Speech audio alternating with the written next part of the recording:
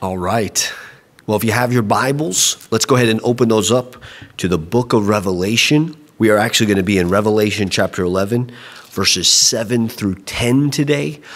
And, I do encourage you, have your Bible nearby. I encourage you to continue to keep your Bible in your car with you, bring it with you when you go to work. Even when you go to, I don't know if you're exercising right now, but maybe you go on a walk.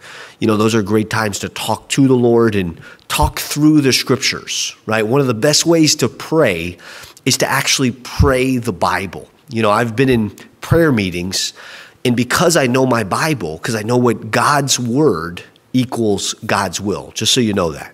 So if you want to know what the will of God is, it is the word of God. God's already told us, right, what he wants us to do. He gives us the framework for how things look. If you're wondering, should I love that person or should I really lay into him? Well, God's word always already tells us. The book of Romans says, owe no one anything but to love them. So we already know. So when we choose to navigate outside of that, it's not the will of God. It's just not. Even if you say, yeah, but the Holy Spirit told me. No, he didn't. That's why John the Apostle in his letter in 1 John says, test the spirits to know whether they be of God. Now we're in Revelation. God's given us a divine outline. I know you may be listening to these and maybe you read a lot of blogs or you Google things and whatever that might be. And there's all these different interpretations to the book of Revelation. But the truth of the matter is the book of Revelation comes with a divine outline. God didn't leave it up to confusion, the book of Revelation. He gave us an outline. It's Revelation 1:19, the things that you have seen. That's chapter 1, the risen Christ. Chapter 2 and 3, right, is the church age. It's the 7 letters to the 7 churches. We're in the church age. And then the things which will take place after this. It's the Greek word metatauta. If you were reading the book of Revelation in Greek, it wouldn't be that complicated for you because you'd see metatauta in Revelation 1:19, and then the chapter 4, verse 1, you would see metatauta after these things, and then you would see John the Apostle, my beloved, being called up to heaven, and that's a picture of the rapture of the church. Chapter 4 and 5, these are the things that happen after these things. The Bible's not that complicated. It really, truly isn't. But we do have to take time. We have to hunger and thirst after righteousness, right? We have to desire the word of God as much as we desire breakfast in the morning or lunch in the afternoon or dinner at night, as much as we desire a cup of cold water when we've been out working on the yard in the sun sweating. We need to ask God to give us a desire for his word, to learn his word, to not think, I'm a Bible scholar. No. If that's your mindset, you probably don't study the Bible very much. Because the more you learn the word, the more you realize I have so much to learn. But you'll know the scriptures and it'll be evident in your life. And we're learning the book of Revelation. If you're taking the time and sitting down and taking this in, you're learning it. You're going to know this book. You're going to know about the divine outline. You're going to know how Revelation breaks down. You're going to know the progression of things. And there's always going to be hope in the future. Always. You will always have an absolute assurance of coming good because you'll know my Jesus is coming and he's in complete control. And we see this now. We pick it up, Revelation 11, with these 2 witnesses. It says when they finish their testimony, so these 2 witnesses are testifying of the glory of God, that these things aren't happening because aliens took God's people or, all these other explanations. It was global warming. It was, environmental changes. No, these 2 witnesses are going to be proclaiming this is God Almighty judging humanity. You need to respond to him. You need to stop dialoguing and discussing whether or not God is real, and you need to humble yourself before him and realize you're a sinner in need of a savior. When they finish their testimony, the beast that ascends out of the bottomless pit will make war against them, overcome them, and kill them. So it'll almost look like these 2 witnesses have been defeated. Maybe that's you today. Maybe you feel like I've almost been defeated. Maybe you're struggling. Maybe the Holy Spirit led you to listen to this today, but you've been on the fringes for quite some time. Listen, God will keep you. The work God began in you, he will be faithful to complete it, right? John the Apostle says in his letter, 1 John, he says, who is he who overcomes the world?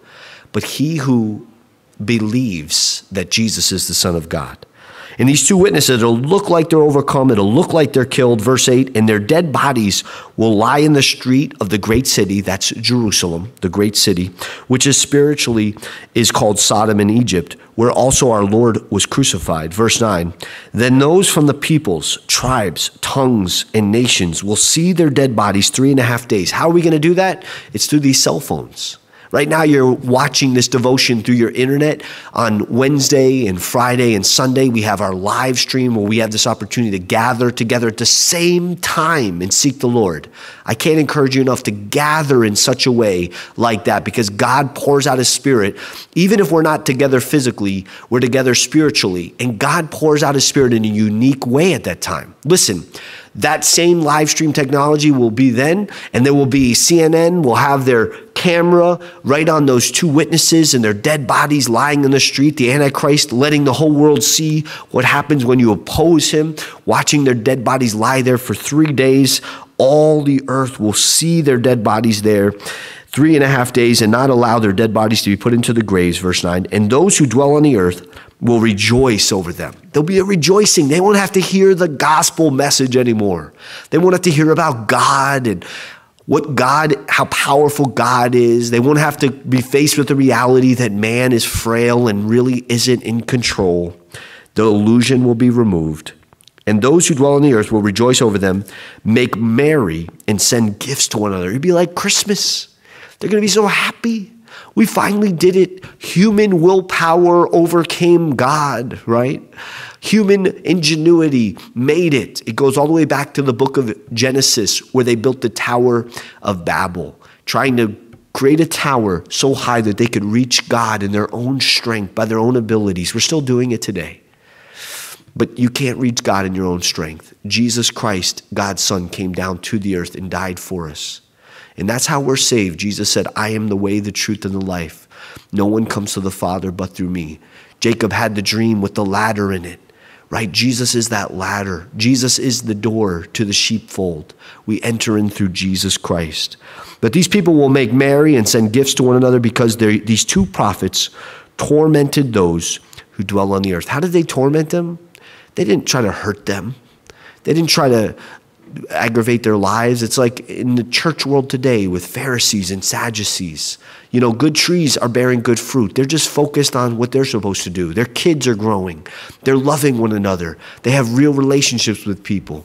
And then you have the outside forces that are trying to just aggravate it. Because why? Because the truth goes out and it torments those who are living in sin. It torments those who are rebelling against God because they're trying to deceive and they're being deceived.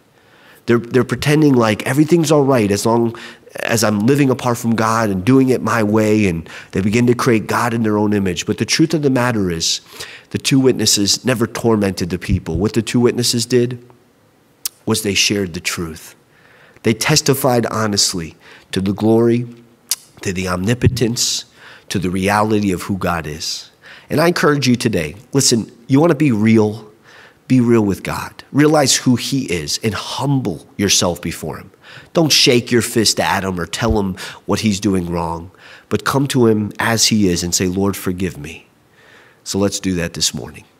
Father, right now we do come to you and we recognize we are sinners, we are broken, we are incomplete, but God, you are whole and you are put together. And you are all fair, Lord, and you are powerful, and you are in control. Even today, whatever we face, Lord, whatever comes our way, Lord, we trust you. You are in control, and we thank you for that, and we pray it now in Jesus' name. Amen, amen.